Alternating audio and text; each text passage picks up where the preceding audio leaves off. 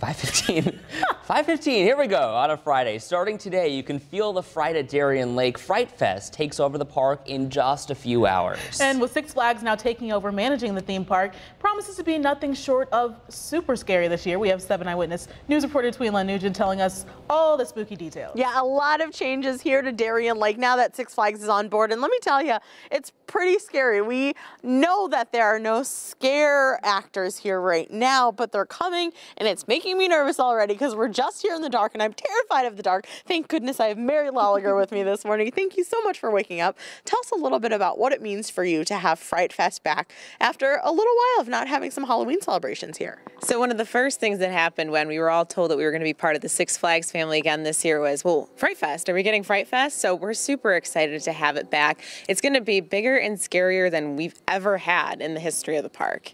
Absolutely, and we're expecting so much. What kinds of things can people see when they come?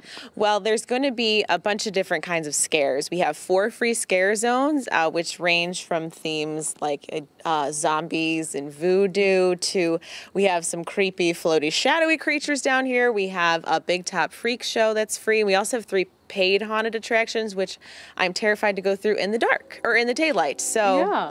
It'll be great. It's going to be scary. And we're standing in front of these coffins right now. You guys have actually something to talk about. Announce the Coffin Challenge. Yes. So thanks to our sister park in St. Louis being so excited and receptive of their 30-hour coffin challenge, all the Six Flags parks nationally are going to do this on October 13th.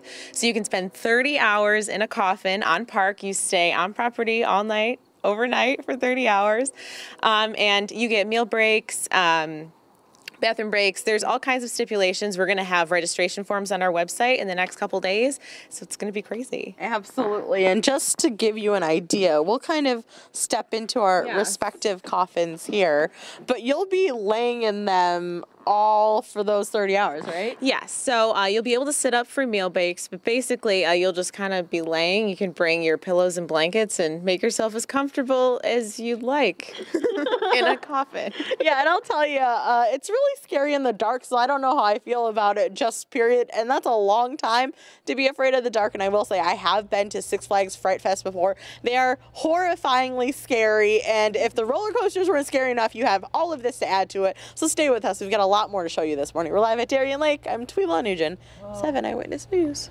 Okay, so we're making some news here. Things are changing now for me. Right? So you can lay in a box with your pillow and your blanket for 30 hours, get out, go to the bathroom and get meals, and no one will bother you? I'm game. I'm in now. And if you win, you get $300. You can have it. Just let me lay there for 30 hours. And, it's almost like a spa retreat. Okay, so let me just look. October 13th, which is what they were talking about. October 13th is Saturday, so it's 2 Saturdays from tomorrow. Okay. So if you're interested in doing this coffin challenge, staying in the box for 30 hours, let us know. Yeah. I just want to get out in Are time. you going to do it? Yeah. Well, as long as I can get out at 1 to watch Bill's game, and then go back in. You're going to get a Actually, 4-hour that's a really break? good point. That's a really good point. Just bring your phone and stick it to the top, and then you won't even have to move. Just lay there. Resourceful, Madison. I like that. Not saying I've taken pillow, 30-hour naps blankie. before. I'm just saying I might have a little bit of experience. That's it.